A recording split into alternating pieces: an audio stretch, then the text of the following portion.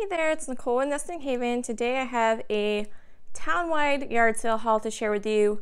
I am going to break this up into a few videos. I'm not sure what it's going to end up being for videos, but probably I would say around 4 or 5. And I just figured it'd be easier to do it that way so they don't run too long.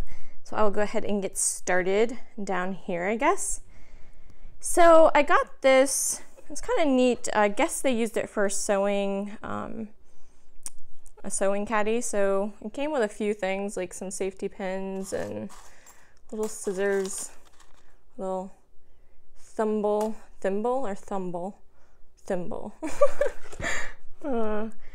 and yeah, so these all slide out like that. Something else in here. What do we got? Some little hooks, some buttons. Yeah, so there's a few various things inside of it. I don't think I can open this out without, I don't think I can do it when it's go up like this. Okay, so there's a few little sewing pins and something.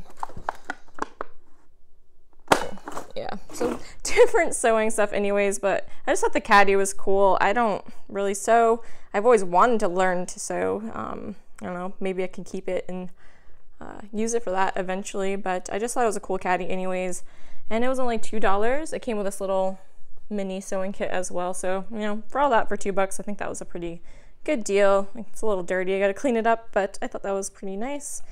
I did find one more butterfly gold Corelle plate here. They only wanted 5 cents for this, so that was an easy sell for me, right? So another one to add to my collection.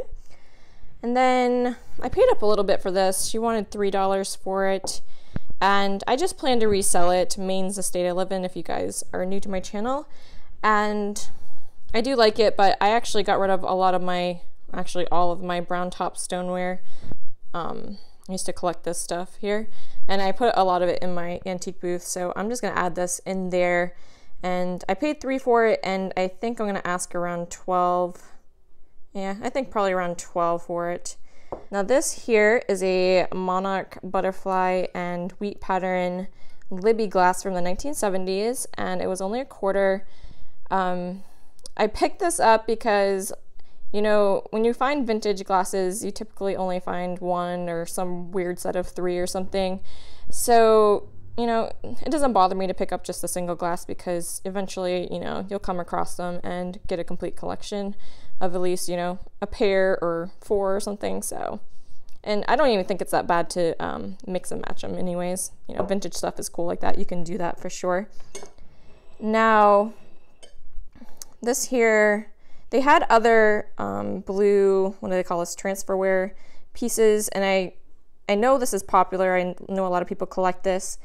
But the other pieces they have were just kind of like little saucers and teacups, and I don't know, I thought they was kind of a little more plain. This one had really nice graphics on it, so I thought these would be a good seller for me. They asked, let's see, 50 cents for this and 25 cents for the little bowl. This one here is, let's see, Royal Art, made in Staffordshire, England. Dishwasher and microwave safe, so let's see, it looks older, but microwave came out in what, 1940, the late 40s it was invented, I think, and then I think most people had them by the 70s, so yeah, I'd say it's, you know, obviously probably no later than the 70s that came out. And this one here, I really liked the graphics on that, the pretty flower detailing on the outside. These are really gorgeous. I just don't collect this kind of stuff, but I do appreciate the look of it. This is a Liberty Blue historic colonial scenes, and then Betsy Ross, made in England. So this one actually might be fairly old. I haven't looked these up yet, but I thought those are really nice anyways. And once I know the value of them, I will go ahead and resell those. And I picked up these little vintage planters every once in a while. I thought this one was really cute. They had some other ones there, but this was the only one that really, you know, stood out to me. So I did go ahead and grab it, and they asked $1 for it. I gotta clean it up. I do plan to Do I plan to resell this one? I do have some that I was, saving and I plan to resell, but I kind of like this guy. He's kind of cute. Kind of has that kitschy look to him. I may hang on to him. We'll see. We'll see on that one. That one's really cute. Now, I thought these were adorable. I paid 50 cents a piece for them. Yeah, so it's a little squirrel, this little acorn, and a mouse with his cheese, sleeping on his cheese, keeping guard, making sure no one's going to steal it, even though I'm sure he stole it. I don't know the make of these. It looks like maybe someone might have even made them themselves and just got this really fun tile and glued it on here. It has an older style clasp, so I would guess these are from around the 70s. But those are super fun. I like those. And then I picked up some books for my kids. I paid $1 for the set of them. I had asked her, she had nothing priced. All the stuff was from the same yard sale. None of the stuff was priced, and I asked her how much. She's like, oh, $1 for all of them. And I was like, oh, $1 for all of them. And she's like, oh, or 5 cents a piece, whatever. I was like, really confused because 5, 10, 15, 20, it would have been a quarter for, so I just gave her $1 anyways because I thought I was getting fair enough deals on everything else. But I love the Berenstain Bear books. I think they have really good messages and lessons in that, so I've been picking those up when I can. This one is Give Thanks. What is the year on these? I'm curious. Some scripture in it. That's nice. So this one's from 2009, so that's not that old. I didn't know they still made these. That I remember them from when I was a kid, so apparently they're still making Berenstain Bears. And this one here is In the Bad Dreams. So my oldest is really into Halloween lately. Just this last couple of weeks, he's like obsessed. He watches these kid Halloween shows on YouTube, the little Halloween songs, and he just thinks it's the coolest thing ever. He's been getting into Scooby-Doo and stuff. I really like Scooby-Doo as a kid too. You get to solve the mysteries, and he just thinks it's fun to scare people and stuff. So he's only 3, and I don't know. I'm sure he'll enjoy this book. So this one is from 1988. So this is probably more from my childhood there because I'm an 80s kid. So yeah, I didn't know they still made them. That's kind of interesting. This wasn't one I was gonna pick up, but since she was giving them as a lot, basically, I just grabbed it. Froggy Goes to Camp. I don't know anything about this. I don't know if it's a good book. If you guys have read it, let me know if it's good or not. This is from what year? So hard to read this little writing. 2008, so about 10 years old there. This one was funny because I was just reading the other day. I plan to homeschool my kids, and I was kind of looking up what my oldest is 3, so I'll be a little more learning focused next year, and I wanted to see what was people typically do in preschool for the things they like to teach and stuff, and this was one of the books they recommended that they usually read to preschoolers, so I just happened to see it and it just made me laugh because I literally just read it, that article the day before, so I picked that one up. We didn't have that. And then they had this one here, Rainforest.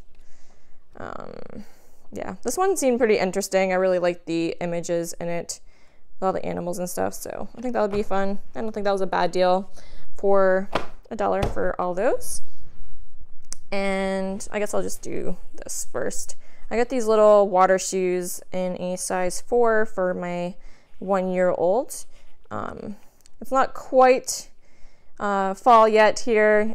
It's getting cooler at night and in the morning, but the days are still kind of warm and hot, so on the weekends we're still trying to make it down to the ocean and the lakes and stuff, down to camp and whatever, so he didn't have any water shoes, and he kind of just has been walking for about 2 months now, but yeah, I thought he might enjoy actually maybe standing and walking into the water more. Usually we just hold on to him, so I got him those. They're in really good shape, and I was happy to find those. 50 cents for that. And then this is a 24-month, so this will be for my youngest in maybe late winter, early spring. I don't know, he turns 2 into July, so we'll see if it really coincides with the seasons or not. have a hard time with that, living in Four Seasons, you know, finding the right size clothing for the, you know, and when the kids are growing, you don't know how fast they're gonna grow. My oldest grew like crazy fast, and my youngest is going a little bit slower, but he could catch up and just have a huge growth spurt, so I never know. That was $1, and then this Carhartt hoodie is 18 months, so this will fit him this fall, winter, and this, they wanted $2 for this because it was a, you know, more popular name brand. It's in good shape, and I'm sure, you know, once he's done with it, I can make my $2 back on it and resell that. So no loss really. And then the last thing I got in this haul is this really neat How to Draw Superheroes and Supervillains book. I thought this was so fun. I'll probably put this away for, you know, a couple years for my oldest to be able to really be able to get the concept of how to use this.